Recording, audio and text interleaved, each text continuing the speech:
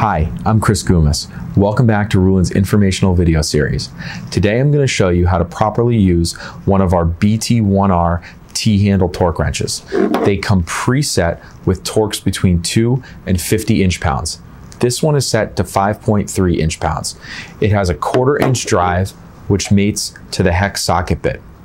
Today I'm going to be demoing how to install one of our plastic shaft collars on this 1/2 inch shaft.